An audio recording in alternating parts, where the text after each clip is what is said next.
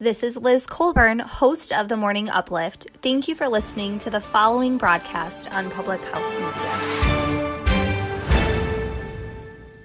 This is Madeline, host of Crowned and Dangerous here on Public House Media. Thanks for listening to the following broadcast on Public House Media. Once you are done with this episode, I hope you'll come back to check out my show, Crowned and Dangerous, where Jessica and I talk about our time in the pageant world. A new show comes out bi-weekly on Thursdays. Don't forget to subscribe on iTunes so you never miss an episode of Crowned and Dangerous. Thanks again for checking out the following broadcast on Public House Media.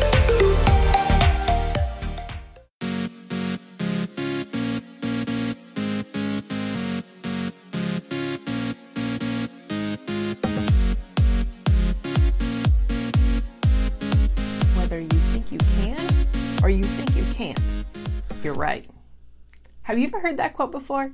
Have you ever wondered, is it true? Well, it is. Today, good morning. Welcome to Public House Media. Welcome to Choose to Rise. Today, we're going to be talking about self-efficacy. And what is self-efficacy? What does that mean, Kim? Well, self-efficacy is the belief you'll be able to accomplish a task or not. Albert Bandura is wide regarded as one of the most influential psychologists of all time. He has this definition of self-efficacy. He says, the belief in one's capability to organize and execute the courses of action required to manage prospective situations. Now, that definition is kind of academic, right? It's kind of convoluted, but let's just go back to Henry Ford. He said, whether you think you can or whether you think you can, you're right.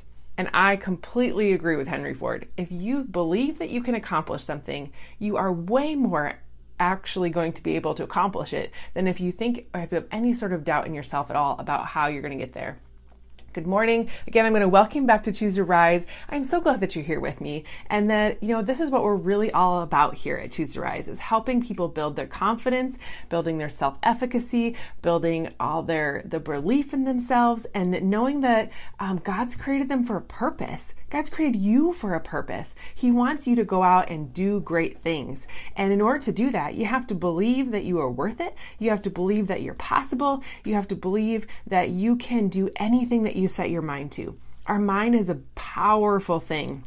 It is the most powerful tool, that I guess you could say, that we have in our back pocket, that we have in our body. It's the most important thing that we have going on. A lot of people would say that your heart runs your body, but that's true. It does functionally run your body. However, your brain controls everything that's inside of you. So I would say that when we can produce more self-efficacy in our life, when we can really hone in on the power of our mind, then we can really do so many great things. So today I want to talk to you about 4 things, 4 ways to improve your self-efficacy.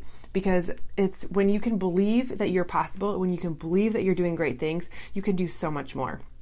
So your self-efficacy will determine all the following: how motivated you are to do on a task, the amount of effort you're willing to put into it to achieve that task, for how long you're actually going to persist when you face adversity, and whether you're ultimately going to succeed at achieving the task that you set out to do. Self-efficacy is so important in actually completing something. Now, like I said, if you don't believe in something, how likely are you to try doing it? Like, if I don't believe that I'm a good dancer, am I going to enter a dance competition? Probably not. You're probably not even going to get me out on a dance floor at a wedding. Ask my husband. I mean, unless it's like a slow dance. But seriously, if you don't believe that you're capable of doing it, you're really not ever going to try it. So how much effort are you willing to exert towards something that you don't think you're going to do? When you're trying to come across an obstacle or you suffer a setback, the answers really come back down to 2 questions. You won't put much effort into it, and you won't give up your first sign of trouble. Those aren't questions, but those are statements.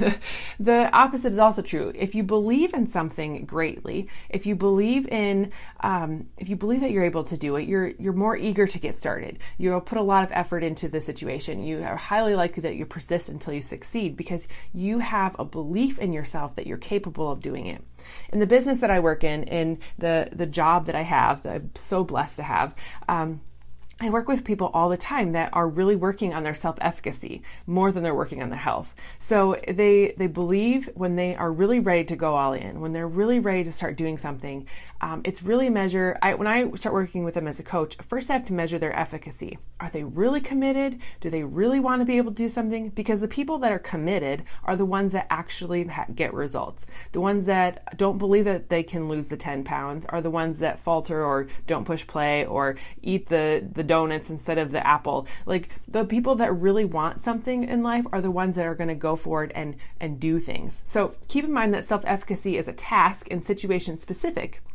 In illustration, you may have high levels of self-efficacy when it comes to math or, weight loss or friendships. But you may have a different kind of level of self-efficacy when it comes to something at work. Maybe it's public speaking. Maybe it's doing something athletic. Maybe it's doing something else in life that somebody wants you to be able to do, but you're just not quite there yet. So when you've got goals that you've set for yourself in the areas of things that you want to do, let's talk about how you can increase your self-efficacy so that you can accomplish the goals that you said that you wanted to do. The first thing to do is mastery, okay? We're going to talk about mastery, modeling, persuasion, and physical factors, all right? The first one is mastery.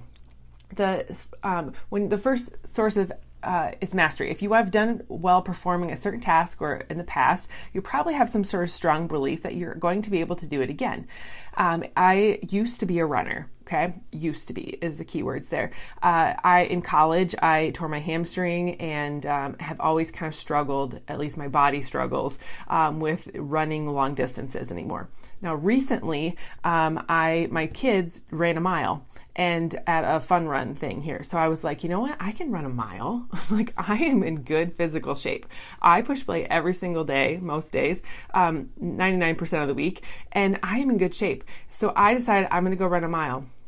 Now, self-efficacy came into play here because I remembered my past success of running miles and miles back in the day. I remembered what it looked like and felt like to go down that gravel road and come back. But when it really got into the nitty-gritty, when my lungs were burning and my legs were so tight, and that injury was kind of coming back at me, I really had to focus on what it is that I wanted in order to finish that. And there were times that very close to the end of the mile that I wanted to quit, but my self-efficacy is what got me there. I was remembering my mastery. I was remembering my past successes. I was remembering to set goals and to an element of change, but also I was realistic and attainable. I set just a 1 mile goal. I didn't run 10 miles. I just kept going.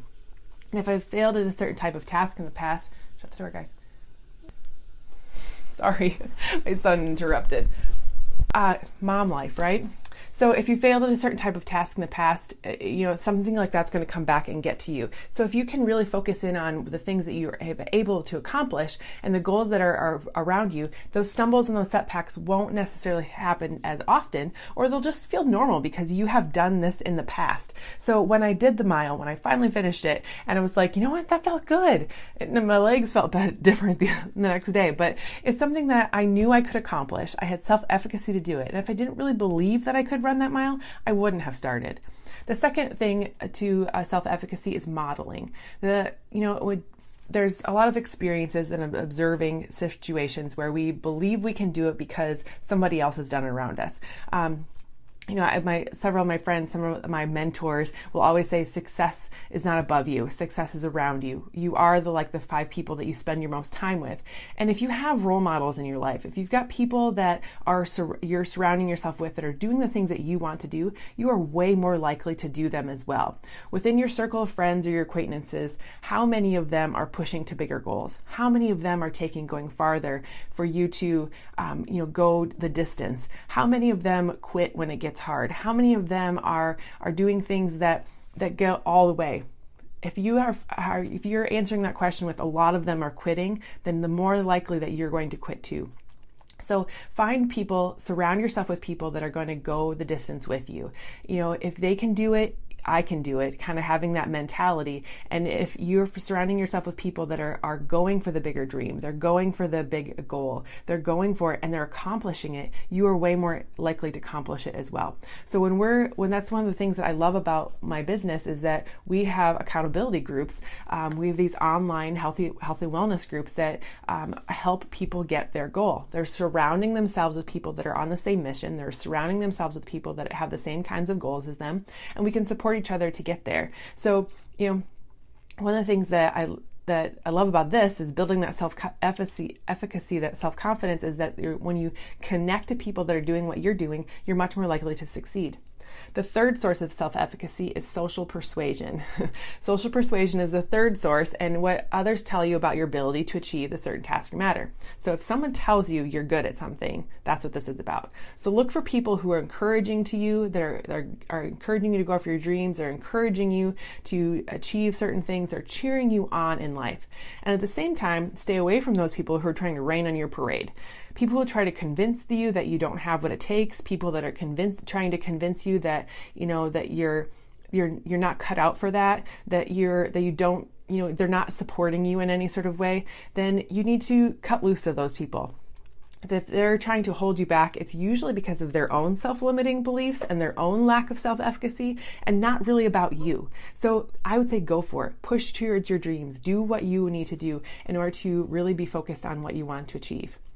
The number 4 source of self-efficacy is physiological factors. The emotional state that you're in and the time that you act on your goals will affect 100% your self-efficacy. But what also is important is you tell yourself what you're feeling. So for example, my daughter, when she is mad about having to clean a room, how well does that go, right? But if she's happy about something, if we can get her in a good mood when she needs to go clean her room, it becomes a fun thing or something that is good to do.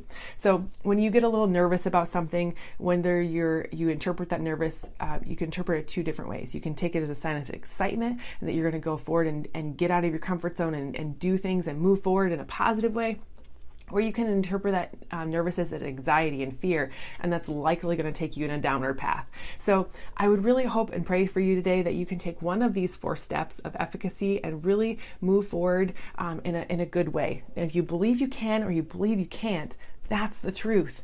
So if you are taking these 4 steps of efficacy, if you're taking what it is that you've already mastered and doing it again, if you're surrounding yourself with people that are believing in you and can do great things, if you're really taking action and really finding people that are going to help you get social persuasion, so surround yourself with the good people, or if you are taking your emotions and really running with them, find your people, feel the feels of the things that are going to help you keep going. And I hope today that you are able to take some of these efficacy tips and really run with them. And, as a coach, I really encourage and really support, and I'm there for the people that are part of my groups. And, if you're ever in a need of being supported or finding more self-efficacy or, surrounding yourself with people who believe in you and want you to encourage your goals, I highly suggest that you connect and let's talk a little bit more about how we can get you moving and grooving, through personal development, through moving more, through eating right, through all of those things, believing in possibilities.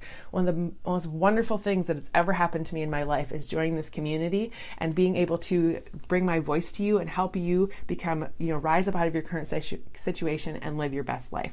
Now, many of you have read the book, The Little Engine That Could, and The Little Engine Could is really the be all of self-efficacy.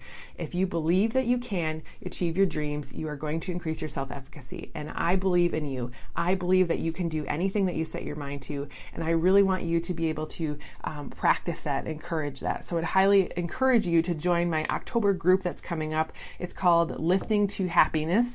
And we're going to be working on a movement, we're going to be working on good nutrition, and we're going to be reading the book Happiness Advantage, which is always going to help improve your self-efficacy when you can increase the happiness inside of you. So if you're interested in that, let me know. We're going to be getting started up here in October, and so there's still plenty of time for you to get involved. I would love to have you a part of it. And so just message me at kjpmeyer@gmail.com, choosetoriseup@gmail.com, and I would love to connect with you and get you started. You can also message me here on Public House Media and get you going. And last but not least, I would really love to share with you some Wallace meats. Wallace meats are a great source of organic and a fabulous source of protein, of really good, wholesome stuff. Good morning, Maddie. And they are a farm here in Iowa. They're actually some of my neighbors. They're pretty amazing. Sorry, Kim. Siri's trying to tell me things. And so if you're looking for something, they are really working on improving the land, which is improving the animals, which improves our own health. So if you're looking to get some really amazing organic meat, I would really encourage you to check out Wallace Farms. You can go to wallacefarms.com and use the code KimMeyer20 to get 20% off your order. They do ship to all of Midwest, and I bet they can get it other places as well. And so just go check them out and use that code KimMeyer20. And Siri will tell you to go there. It's been a good day. So if you have hope you have a fabulous Friday, that you can build yourself efficacy and have an amazing, amazing day. Have a good weekend. See you Monday. Bye.